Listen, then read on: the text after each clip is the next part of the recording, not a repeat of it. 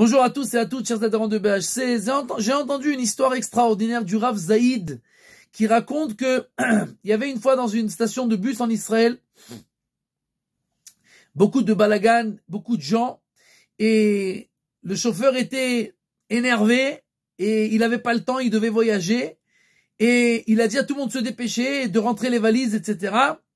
Et des deux côtés du bus, le bagage était ouvert, et à un moment, il s'est énervé parce qu'il en avait marre d'attendre. Alors, il a tout simplement fermé les portes des bagages et il s'est trouvé qu'il y avait deux personnes dans le ventre du bus. Une fille, une jeune fille et un garçon. Et les deux religieux.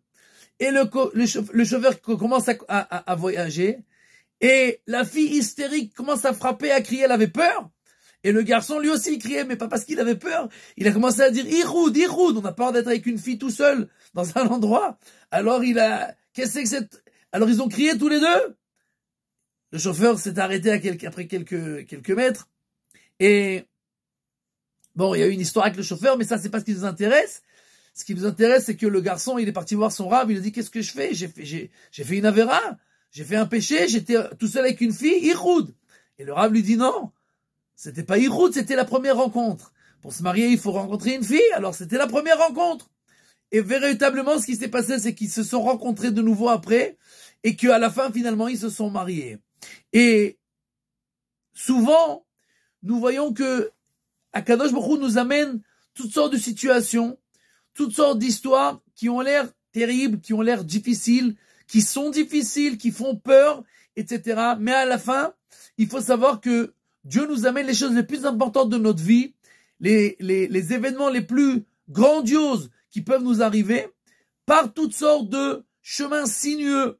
De la même manière qu'il y a écrit que le Mashiach, il arrive par toutes sortes de chemins tortueux et que David Ameler, toute l'histoire avec Bathsheba et Uriah, etc. Et à la fin, Shlomo Ameler qui est né, c'était la lignée du Messie qui est né par Shlomo Ameler, et tout ça par tout ce balagan qui était dans cette histoire-là. Et nous devons nous rappeler de toutes ces histoires-là, que souvent, même quand on a des choses qui nous arrivent, des événements,